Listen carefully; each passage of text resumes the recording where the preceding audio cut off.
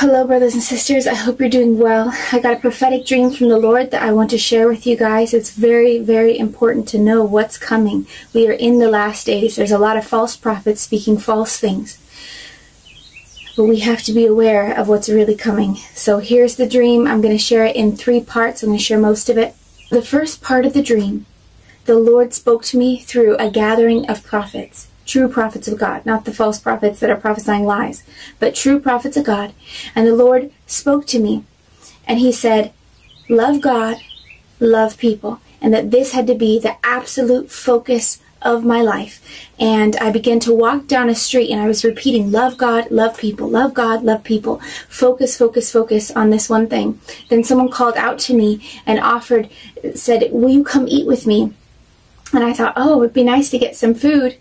But then I remembered the call of God, love people, stay on the road, stay focused, don't get distracted. And so I did, and I continued on. That was the first part of the dream. The second part of the dream, I was seated in a circle of chairs, and across from me was a true prophet of God, and he was speaking to me things that are going to come. He was very, very serious, very, very solemn, and he told me that the things that are going to come on the earth are going to happen faster than I thought originally. The things that are going to happen sooner than I thought. The things that are coming are going to happen sooner than I thought. And he had my attention, and he told me that the markets were going to crash. The markets were going to crash, and that I would not be able to buy or sell. And of course, by that, I understood that he was talking about not just me, but many, many people, that we would not be able to buy or sell. So this is what he said. He said, in a very serious tone, I'm afraid I have really bad news. All this stuff is going to happen sooner than you thought. You won't be able to buy or sell. The markets are going to crash. They're going to get your financial statements. They're going to get your financial statements, and the markets are going to crash. That people would not be able to buy and sell. It's going to be a horrible market crash, and people would not be able to buy and sell. And of course, at the time, I didn't understand fully what that meant. But as I woke up and I was seeking the Lord, then He revealed to me what that meant. That there is going to be a huge market crash. It's going to be extremely difficult to buy and sell because of the cost of items, but also because of the mandates coming out that if you don't get the pinch, you know what I'm talking about, that you won't be able to go to the store and buy and sell. And all of that, though the pinch itself is not the mark of the beast spoken of in Revelation clearly, because it does not fit prophecy, it is preparation for the coming mark of the beast that will be used to identify you. It'll go into your hand or your forehead, and it'll be used by the Antichrist, by the beast, by the false prophet. And of course, the Bible says if you get that you will go to hell. So resist that at all costs. And I do not recommend at all getting the pinch, because that is preparation for the mark of the beast, and it is extremely dangerous. Many people have died, and many people will continue to die in the next 3 or so years because of that. So I give a warning, please don't.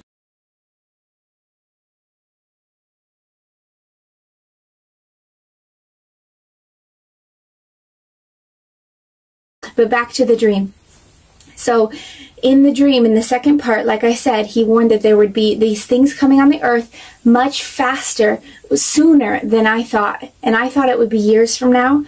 So I assume it's going to happen very soon, market crash. And it says the markets crash. He was plural when he spoke that to me. So I believe it's going to be different markets all across the world, including America. Though he didn't say that in the dream, I believe it for sure, that there will be a giant market crash in America and across the world. And he gave me practical things to prepare that I'll share later. So after the prophet said all these things are going to happen sooner than you think, you won't be able to buy and sell, the markets are going to crash, he also said something very interesting. He said that they would be able to get your financial statements. Your financial statements. So I don't know fully what that means, but I assume it means that the government is going to be able to have control and be able to get into people's finances. I forgot to mention earlier that when I was seated around that circle and that true prophet of God was in front of me, across from me, there was a woman next to me, but there were many empty seats in that oval or in that circle. And recently, God began to show me what those empty seats actually meant. That those empty seats are symbolic of leaders, of people that should be seated there, leaders that should be seated there to hear what God has to say in this hour, but they weren't at their post. They weren't seated. They weren't seeking God to hear what God had to say in this hour. Also, it was very interesting. Next to me, there was this man, an image of a man, and he was dressed in a suit, and he was a preacher. And I kind of asked the prophet, I was like, hey, what about this guy? What's going to happen? And he told me that the judgment time for them is not yet, but it's coming, and that they're going to lose everything. And when I woke up and I was seeking the Lord more on it, I understood more that that man was symbolic of the false church system and the false church leaders that are preaching lies, that are getting rich from the false gospel that they're preaching, and all these things. Then in the third part of the dream, I remember thinking, wow, I'm so glad that I have this friend of mine. And it was a person that lives nearby in a Christian community, because I can fish with her and forage, and I can teach people how to forage and things like that. And so the interpretation for that part, I believe, is that in this last days, we need to have community. We have got to have community, because if you are not able to buy and sell, if disasters are hitting across the world, if power is going out in people's homes, how are you going to see online and find the different leaders that you follow online? You need physical, actual people to come together with the true church of God that teaches the truth. You need to come together with them right now while you can and start fellowshipping together, because things are going to get very, very, very bad on the earth. Very bad on the earth very soon. It's going to get worse and worse. We are in the birth pangs. So if what I'm saying is true, why is it that so many of the modern prophets are saying peace and safety, prosperity and blessing to the church in this hour? Why is it that they are not warning the people and waking the people up to the judgments of God that are now upon the earth? The same thing happened in Jeremiah's day. Let me share with you a story. Jeremiah in the Bible was a true prophet of God, and he was sent by God to warn the people. There was a time where God's people were in sin and rebellion against him, and God had warned them, and said, turn away from your sin, turn away from your compromise. You're an adulterer. You are like a prostitute, because his people were in sin. They weren't really following God. And Jeremiah was sent by God to tell the people of the destruction and judgments of God that were planned. And how God would judge his people specifically was by sending in the army of Babylon to take captive the people of God. This was God's judgment. Yes, he used Babylon to do it, but it was God's judgment against the lukewarm, sinful people that claimed to be his followers. In the same way, that's happening today. So Jeremiah was sent by God to warn the people about what was coming. So why didn't the people listen? It's because false prophets also arose in that time period. And they told the people, blessing, blessing, blessing. God is a good God. He's not going to bring judgments. He's not going to bring destruction. He is a good God. And don't worry about it.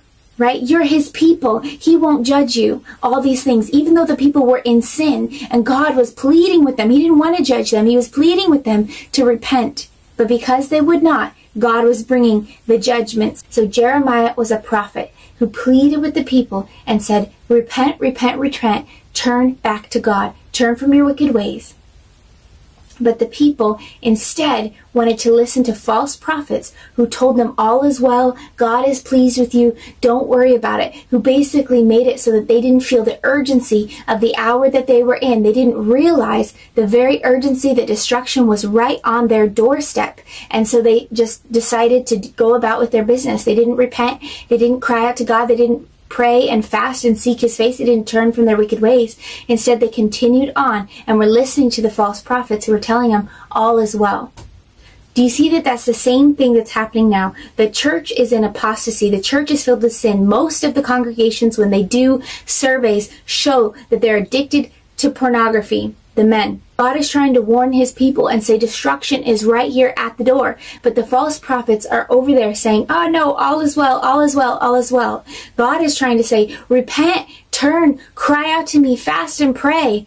The false prophets are saying, oh, the victory is now. And they're not calling people to fast and pray and to get on their face. They're not waking people up to see the reality of the destruction that's about to hit them. This is Jeremiah chapter 23, verse 16. Thus says the Lord of hosts, do not listen to the words of the prophets who prophesy to you. They make you worthless. They speak a vision of their own heart, not from the mouth of the Lord. They continually say to those who despise me, the Lord has said, you shall have peace. And to everyone who walks according to the dictates of his own heart, they say, no evil shall come upon you. In verse 21, it says, I have not sent these prophets, yet they ran. I have not spoken to them, yet they prophesied. But if they had stood in my counsel and had caused my people to hear my words, then they would have turned them from their evil way and from the evil of their doings. God says the same thing now. He looks at the backslidden, lukewarm, compromised, worldly church of this age, and he says, I am bringing a judgment. My judgments are coming upon the earth. Repent now. Repent now. All you in America, all you in all these different countries across the earth, hear my words. The judgments of God are coming, and it's because of sin. And so the only answer is not to fight back with guns. The only answer is to get on your knees and cry out and pray to the living God. That is the only way that these disasters can be averted, postponed for a time. That's the only way. It was the only way then, and it's the only way now. So any prophets telling you, don't worry, blessing, blessing, blessing, they're not telling you to fast and pray and get on your face and weep and cry out before the Lord. They're just telling you blessing, blessing, blessing. Those prophets are not from God. That's not from God. I'll tell you right here, right now, those are false prophets. So hear the true word of the Lord, and that is that these disasters are coming on the earth. Things will not get better. They're going to get worse, worse and worse and worse and worse. A huge stock market crash is coming. Famine is coming. Pestilence is coming. Disaster is coming. Worse and worse and worse. But the only way to postpone it is if God's people will start to cry out and pray and fast and seek his face. Then, who knows, God may have mercy and postpone all the disasters coming upon the earth. But if God's people do not do that, it's going to get worse and worse and worse in this hour, at this time. And you, in 3 years, in 4 years, are going to look back in total shock about the things that have come upon the earth. I want you guys to notice something. God's people in Jerusalem were invaded by Babylon. That was a symbol. Babylon and all of these things are symbols of the end times. Remember the story of Shadrach, Meshach, and Abednego, where Babylon set up that statue, Nebuchadnezzar set up that statue, and he tried to get everybody to bow down to his image. In the same way, that shows us Babylon is a picture of these end times. So how is it that God's people were brought into captivity of Babylon? That shows us how it is that people are going to be also brought into captivity leading up to the time where the Antichrist rises and tries to force everybody to take the mark of the beast and to worship his image. So what happened? Let's look at Jeremiah's day. After the people refused to listen to Jeremiah, what happened next? Soon Babylon did start to invade, but the people, instead of crying out to God when they saw Babylon approaching, they continued to go after the dictates of their own heart. They continued to use worldly means to stop Babylon invading. They didn't listen to God when God was speaking through the prophet that Babylon was an army sent by God to bring judgment to his people. Instead, they were so focused on defeating Babylon instead of realizing that this was a judgment of God, that the only way out of it was to cry out to God, repent, pray, that he might possibly have mercy and that it might not be too late. So in the same way, that's what's happening now. The world can see Babylon, the false beast system that is invading the world, that is taking control, that is clutching the world. And God's people, instead of waking up and realizing it's because of your own sin, it's because of the lukewarmness, it's because of the compromise and worldliness that God is sending these disasters, instead of crying out and repenting, they're listening to false prophets that are saying all is well. Now, what happened next? Babylon came and surrounded Jerusalem. to lay siege on it. Babylon surrounded Jerusalem to lay siege on it so that people couldn't go and buy and sell and do all these things. They couldn't go get food. They were stuck in their city, stuck in their homes. You see what I'm saying? Nowadays, what has Babylon, the modern Antichrist system of Babylon, doing to the people? They're forcing them to stay in their homes. They're putting them on lockdown, even by threat of military, forcing people to stay in their homes. Do you see the parallels? Do you see the parallels? So what happened with Jerusalem? We need to look at this and see if it has any clues of what they have planned in this day and age. Remember that Babylon is a picture of what's going to happen in the end days. So after Babylon surrounded Jerusalem, pretty soon Jerusalem ran out of food. They're not able to buy and sell normally. They're not able to go out and get food. It's like in modern terms where their market crashes and they have famine. And so the people start to have famine and they start to starve. So what happened at Babylon is pretty soon famine came. The people had no more food. In the same way, that's what's next going to happen on the earth is market crashes and famine. Then what happened? Babylon was able to weaken the people and get through and take them captive into slavery. In the same way, that's what's going to happen if God's people don't cry out to postpone it. Babylon is going to be able to, the Antichrist system is going to be able to cause massive famine and massive turmoil and market crash so that then they can invade and take the people captive into slavery. That's the devil's plan for this hour, and then to force the people to take the mark of the beast. The Lord showed me practically things that would be useful, like fishing or foraging, learning how to do those things. Now is the time to prepare.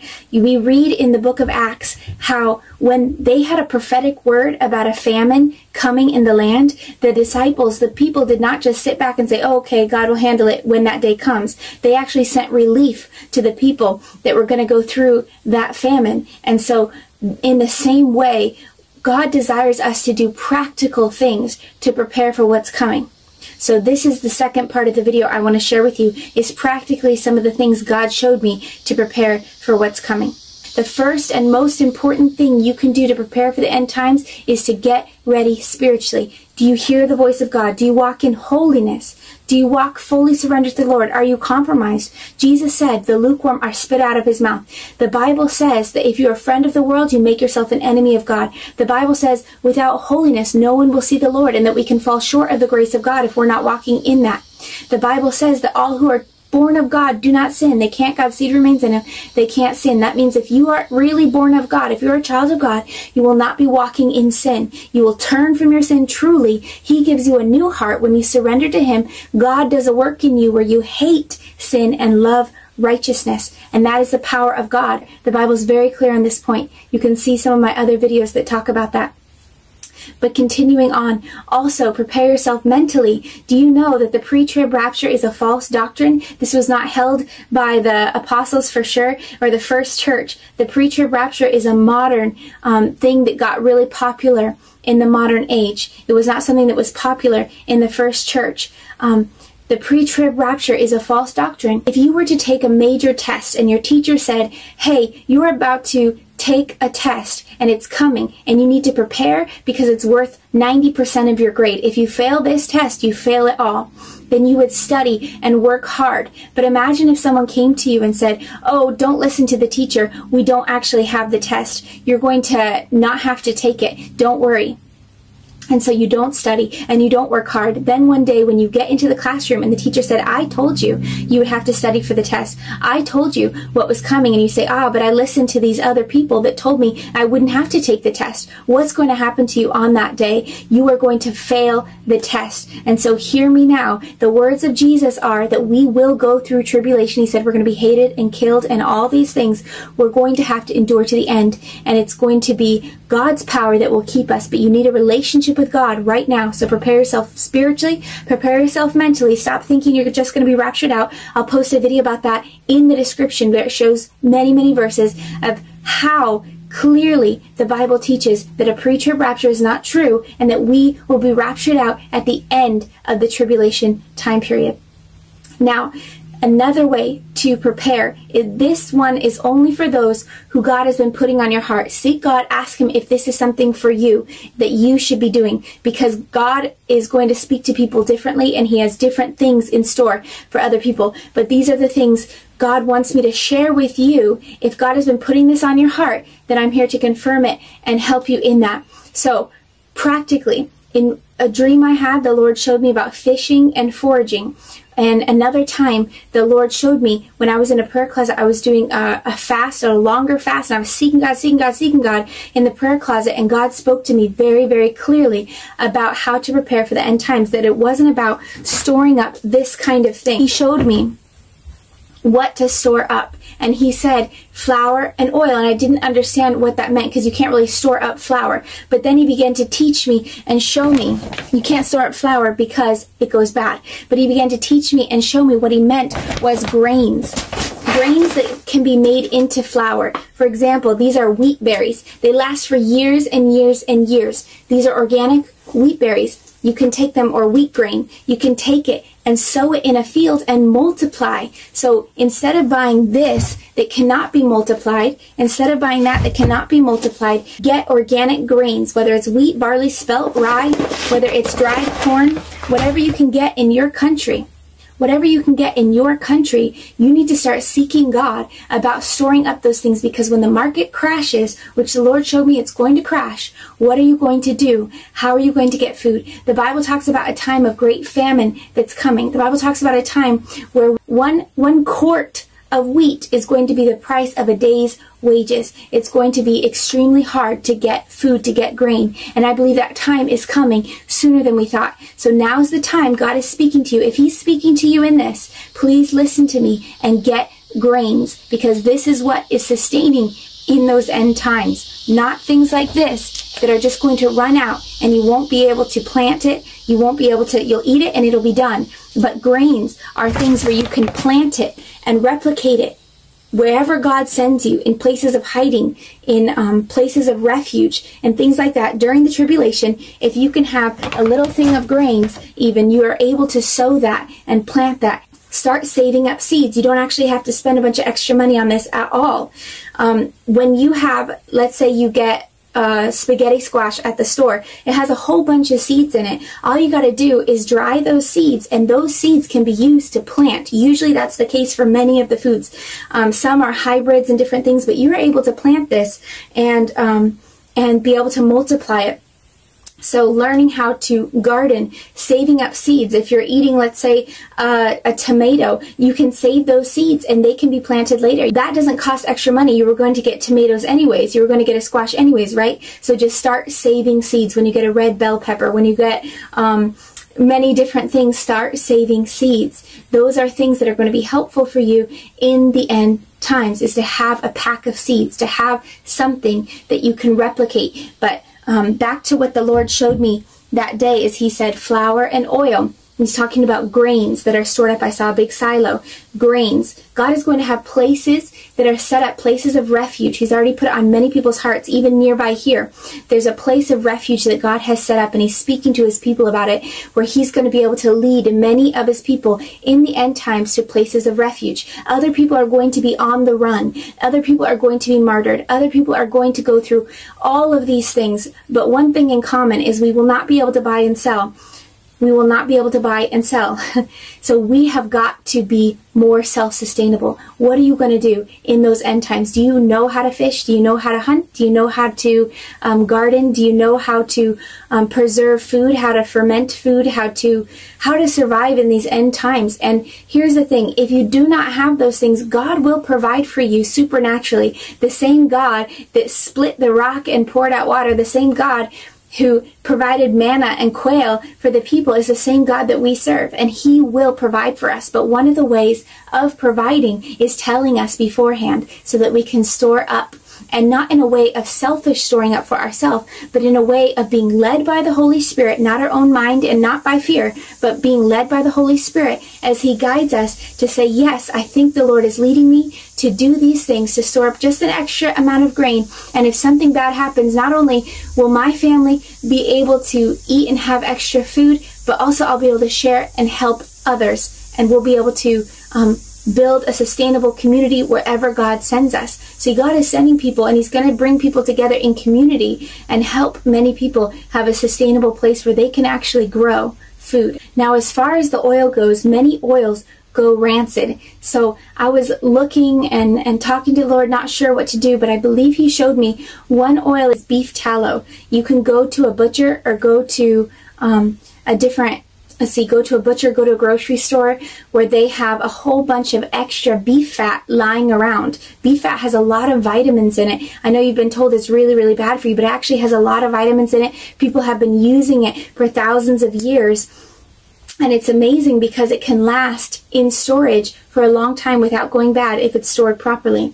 So that's an option. You can get it very, very cheaply. Just get the extra fat that they're throwing away or that they are selling for very, very cheap. And you can boil it down, and then it's called rendering it. And then you can put it in a sanitized container, and it'll store for a very long time. So that's an option for you.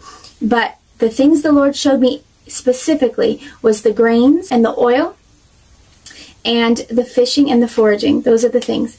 But other things are very important as well.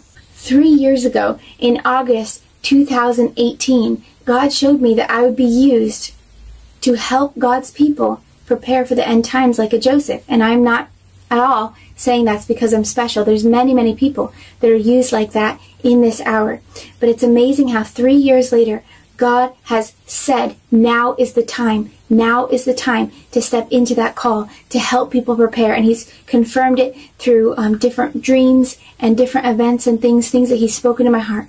So if you'd like to, subscribe to the channel as the Lord gives me a dream or a vision or speaks to me about what is coming on the earth and how to prepare. Please subscribe to the channel so you can know. God bless you all. Bye-bye.